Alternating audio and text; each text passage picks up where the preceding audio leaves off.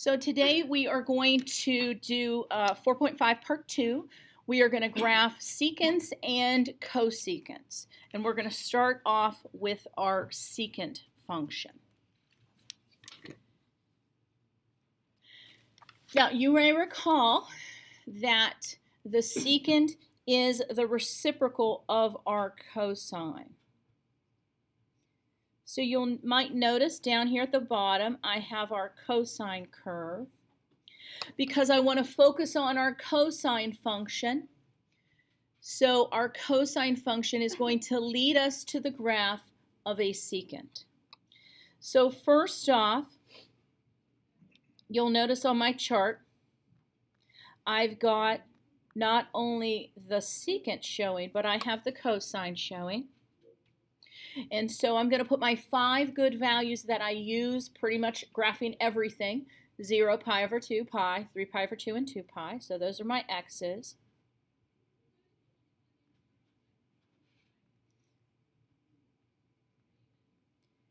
And then we're going to think about the pattern on the unit circle of our cosine. The cosine is the x values on the unit circle. The cosine starts at 1 and then goes up. So our cosine value goes 1, 0, -1, 0, and 1.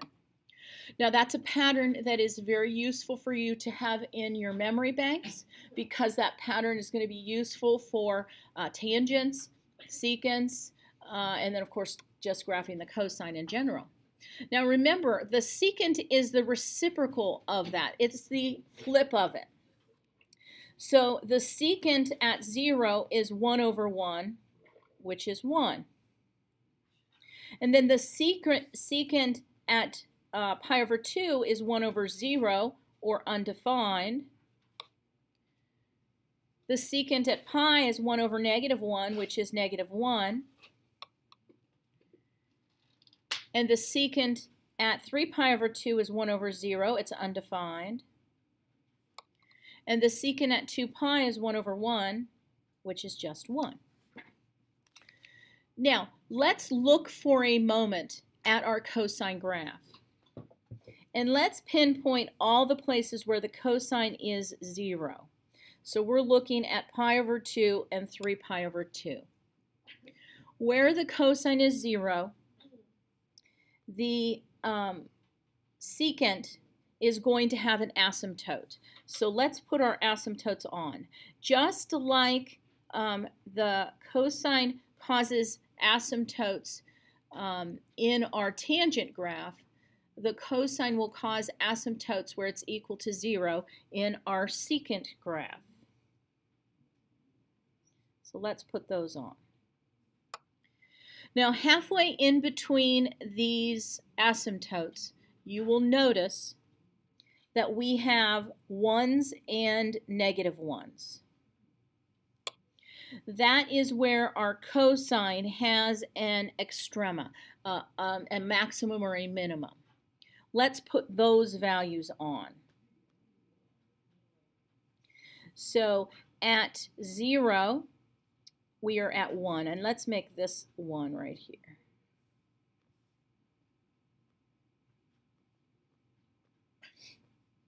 So let's make that 1 and that -1. At pi, we are at -1. At 2 pi, we're up at +1. So you'll notice that it goes +1, then -1, then +1, then -1, then +1, then -1. Now, the cosine graph, let me draw it for you, is living right here. There's our cosine graph. And what's really interesting about a secant function is right here we're going to get a parabola looking portion that's going to bounce downward. Here we're going to get a parabola looking function that points upward, and then this one's going to go downward, and this one's going to go upward. So every place that the cosine has a maximum, the secant will bounce off of that maximum and then create like a parabola pointing up. And every place the cosine has a minimum at -1, the secant's going to bounce off of it and create this parabola pointing downward. So the secant graph itself, I don't know if I can get it all the way off of there, but the secant graph itself are the green parabolas that are stuck between the asymptotes, and they're bouncing off the cosine function. So many times I will graph the cosine function, kind of make it dashed to realize we're not really using that function. That's why it's dashed. But that function is going to guide us so that we can graph any secant that comes along. So that is a secant function. So the secant function bounces off of the cosine. Now let's take a look at the parent cosecant function. We know that the cosecant is the flip of the sine. So let's change these right here to sine and cosecant. The 5 good values that we need, again, are 0, pi over 2, pi, 3 pi over 2, and 2 pi. You need to remember where the sine starts. Remember that the sine starts at 0 and goes 0, 1, 0, -1, 0. Every place that the sine has a 0, the cosecant will have an asymptote. Every place that the sine is a 1 or a -1, the cosecant will match. So here's a 1 and a -1. And that's telling us where the cosecant is going to bounce off of the sine function. So first let's graph the asymptotes. I like to do that first for our tangent, for our cotangent, secant, or cosecant. Put on your asymptotes. We have asymptotes at 0, pi, and 2 pi. So let's put those on. So at 0, pi, 2 pi, -pi, -2 pi, we have asymptotes. Every place that the sine has a max or a min at 1 or -1, the cosecant will match it. So here at pi over 2, we are up at 1. Let's make that 1. And at 3 pi over 2 is a -1. At -pi over 2 will be a -1. And it always alternates. +1, -1, +1, -1, +1, -1. Every place that there's a -1 will have a parabola type section bouncing downward. Every place that there's a +1 will have a parabola type piece bouncing upward. So that is what a cosecant graph looks like. We don't have to put it in there, but technically we could put our sine curve and lay it right in there. And every place that it has a 0 should be an asymptote. Every place that it has a 1 or a -1 should be the spot where your cosecant is bouncing off of the function. So that is what the parent cosecant function looks like.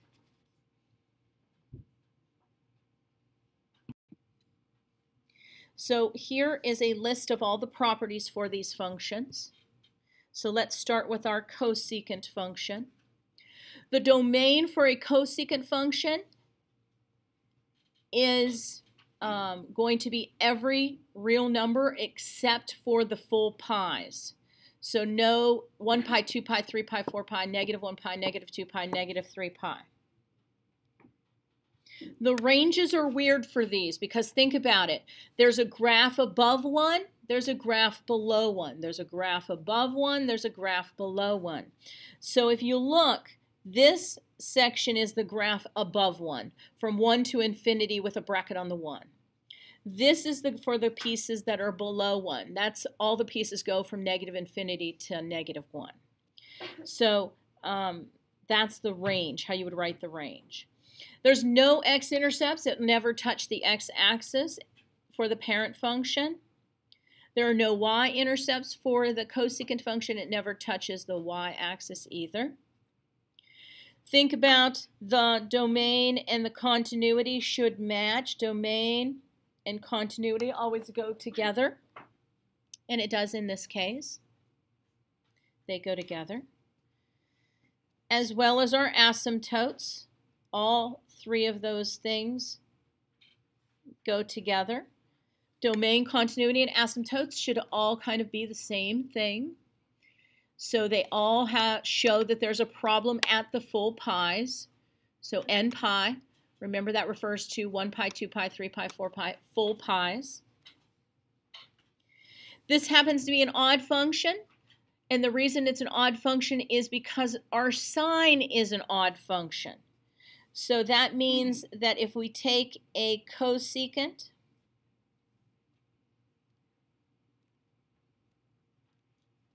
and we put a negative inside of a cosecant,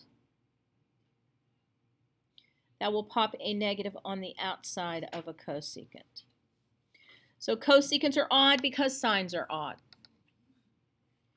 Here is the graph of our cosecant function. If we were to graph our sine function,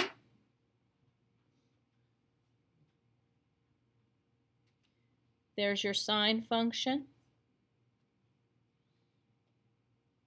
And that's what it says there. Use the graph of the sine to help you graph a cosecant. Use the graph of a sine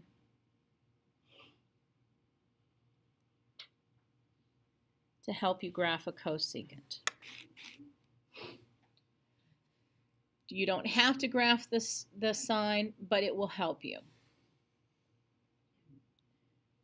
So that is your cosecant information. Now let's go down the list of properties for a parent secant function. The domain here is everything but the odd pi over 2's, the odd pi over 2. So 1 pi over 2, 3 pi over 2, 5 pi over 2, 7 pi over 2, they'll be an asymptote. Negative 1 pi over 2, negative 3 pi over 2, negative 5 pi over 2, negative 7 pi over 2. So the odd pi over 2's, they'll be an asymptote. The range will be exactly like our cosecant function. Just like our cosecant function, we have no x-intercepts, but this does hit the y-axis at a height of 1. Remember, the continuity and the asymptotes go together. So domain, continuity, and asymptotes are pretty much asking the same kind of question in a slightly different way. The symmetry, this is an even function, just like our cosine function is. So that means that inside of a secant function, if we put a negative x, we don't have to keep it. You can delete it. Okay. We would use the graph of a cosine would help us to graph a cosecant. The graph of a cosine will help you to graph a cosecant. There is the graph below. I'm going to throw a cosine in there for you. I'm sorry, yeah, a cosine in there for you. And that last part shouldn't say that. Wait one second. To graph a, that should be a secant. Okay.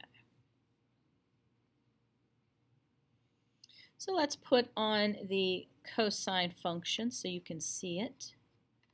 So the cosine function goes like this. every place that the cosine equals 0, the secant will have an asymptote. Every place that the cosine is 1, the secant is 1. Every place that the cosine is -1, the secant is -1. And that's where you can determine where it bounces off of the function. So those are the properties of our secant and cosecant functions. So the parents.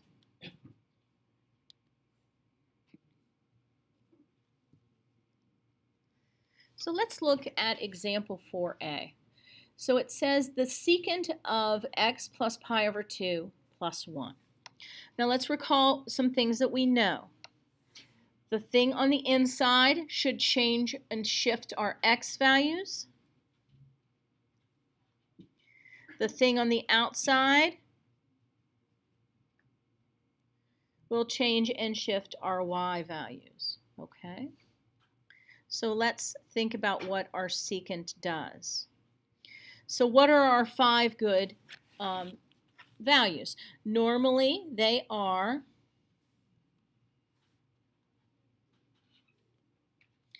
our 5 good values are 0, so set it equal to 0, then pi over 2, set it equal to pi over 2. I will usually do the first 3, hoping that I'll pick up a pattern. So our first 3 are 0, pi over 2, and pi. So let's see if we can find the pattern. So for the first one, we have to solve it for x by subtracting a pi over 2. So we get negative pi over 2. And then we get 0. And then we get positive pi over 2. So you might notice that we are counting by pi over 2's, starting at negative pi over 2 and going up. So we've got negative pi over 2, 0, positive pi over 2, pi, and then finally 3 pi over 2. Okay. Now remember how a secant works. It is the reciprocal of our cosine. Now let me just remind you, I'm going to put them to the side here.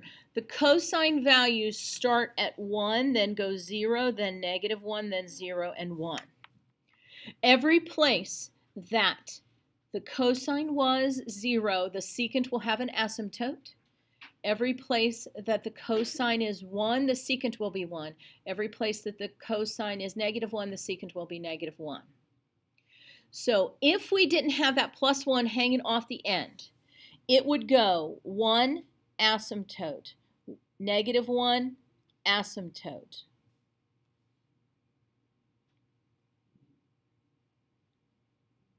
One. But this graph has been lifted up 1. So we need to add 1. Now you can't add 1 to an asymptote, but you need to add 1 to the actual values. So now we're at 2, 0, and 2. Now, I think of that as a change in the midline, that vertical shift. So let's definitely put a midline shift up here, and let's just make this 1. And I'm going to put that midline shift of 1 up there, okay? So if there is a +1, -1, something like that hanging off the end, you should always put the midline on. The time I don't seem to put it on very often for tangents and cotangents, but you could put it there too if you want. Now I'm going to put on my asymptotes. There's an asymptote at 0. There is an asymptote at pi. So every 4 units, there's an asymptote. So I'm going to count 4 more units and get an asymptote, 4 more units and get an asymptote. I'm going to put on some more asymptotes on my graph. Now, let's put on the points. At negative pi over 2, I'm an upward piece. I am at 2. So I am at 2. At pi over 2, I am at 0. And that's not 2. That's 3. Wait a second. 1, 2. 2's right there. And then I'm at 0. And then at 3 pi over 2, I'm back at 2 again. All of the higher pieces are parabola-like things that are going upward. So these are going upward. These are going downward. These are going upward. We could even put one over here to the left that's going to go downward. Now, one thing I didn't mention for these is what is a period of the function. A period of this function includes one upward and one downward. So like if you look,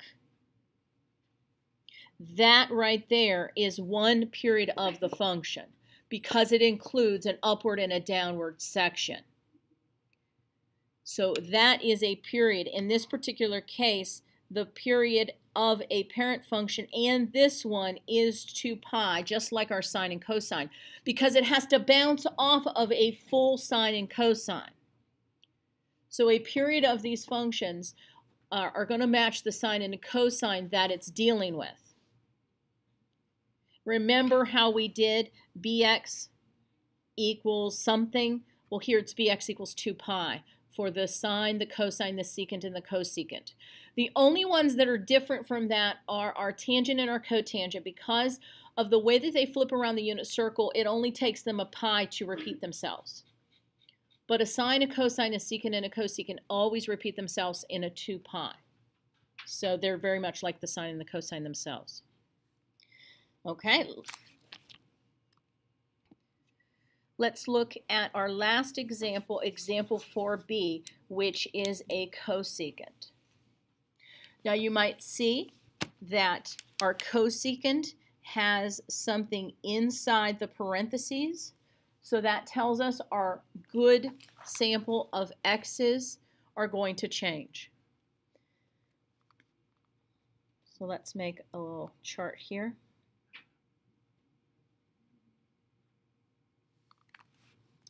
Normally our first one is 0, so we're going to set x plus pi over 3 equal to 0. We're going to get negative pi over 3. This graph has a phase shift of a negative pi over 3 or a pi over 3 to the left. So what's pi over 3? Well, pi over 3, if you recall, is 60 degrees. So we've shifted it to the left 60 degrees. So we're going to get some really pretty funky fractions, but we'll deal with that, and I'll show you how to deal with that.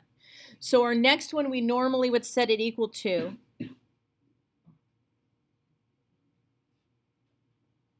is pi over 2. The common denominator of 3 and 2 is 6. So let's make them sixths, unfortunately. So that's 2 sixths equal to 3 sixths. When we subtract 2 sixths from both sides, we get 1 sixth. So we get pi over 6. Now, unless you're really good at fractions, you might not see the pattern yet. So let's do another one. So let's do x plus pi over 3 equals our next one, pi. Now, one's a whole number and one is not. One's a whole pi, one is not. So put it over 1, multiply by 3 on top and bottom. Our common denominator is 3. We get x plus pi over 3 equals 3 pi over 3. So the next one is 2 pi over 3.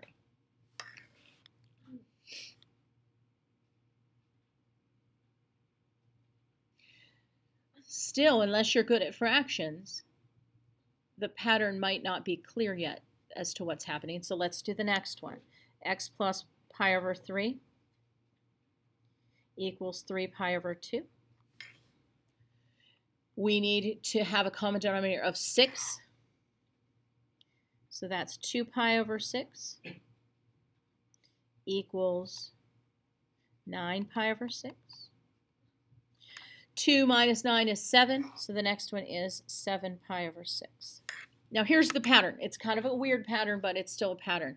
If you look at the ones that came out to be pi over 3s, they're actually a pi apart. If you look at the ones that are pi over 6s, they're actually a pi apart. The next one's going to be 5 pi over 3. Okay?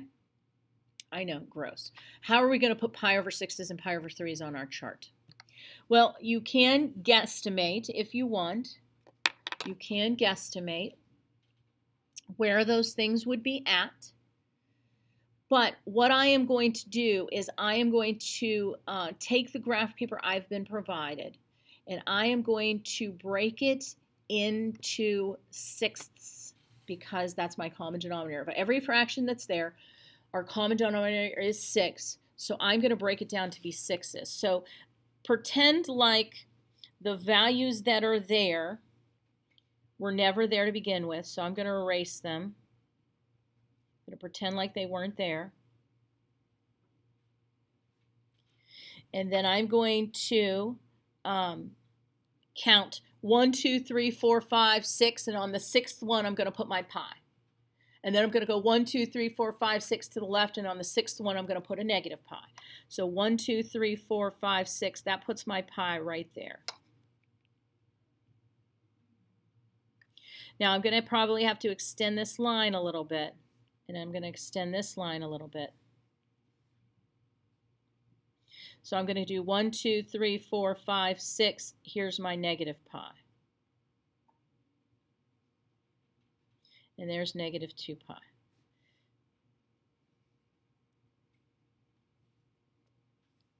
So sometimes, unfortunately, we just have to adjust our graph paper. Fortunately, that's just how we have to do it. So let's go 1, 2, 3, 4, 5. That just should get us far enough. Okay. So all the pi over 3's, if you want to make them or count by pi over 6's, just double them. So negative pi over 3 is 2 pi, so that's right here. Here's pi over 6. 2 pi over 3 is 4 pi over 6's, so 1, 2, 3, 4, that's 2 pi over 3 right there. 7 pi over 6 is right here. Just count 7 units. And then 5 pi over 3 is 10 units out, so 1, 2, 3, 4, 5, 6, 7, 8, 9, 10. Here is 5 pi over 3. So all our units are on there, okay? Now remember how cosecant goes. It is the flip of the sign. Let's write our sign values down. Our sign values normally go 0, 1, 0, negative 1, 0. Every place that the sign has a 0, we're going to have an asymptote. So it's going to be asymptote, asymptote, asymptote. I like putting the asymptotes on first, so let's do that. So I have an asymptote at negative pi over 3.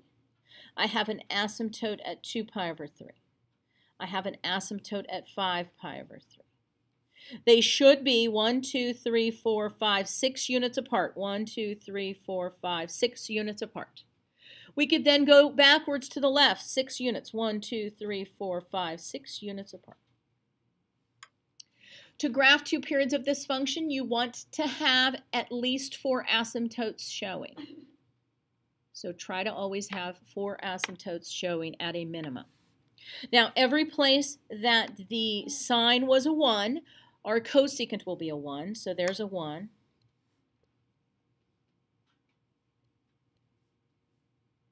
Every place that our sign was a negative 1, we are also at a negative 1.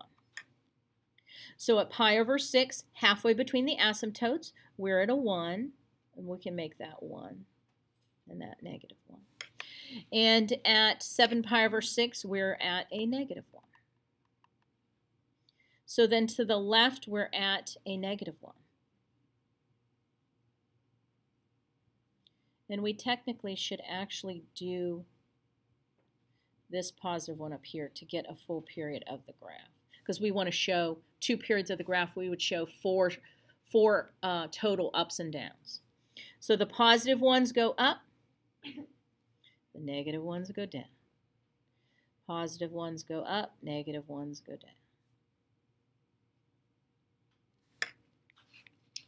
So that is our graph. So I think the worst ones to graph are the ones where you end up with funky fractions. And it's just a matter of what's your knowledge of fractions. And just adjust, make your graph paper fit. So like if I see the common denominator is 6, I'm going to go 1, 2, 3, 4, 5, 6 before I make a pi. 1, 2, 3, 4, 5, 6 to get the 2 pi. So just make your graph paper fit your situation.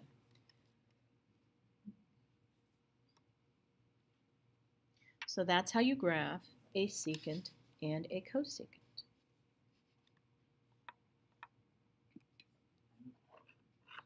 So there you go. Which ones do you want on graph paper?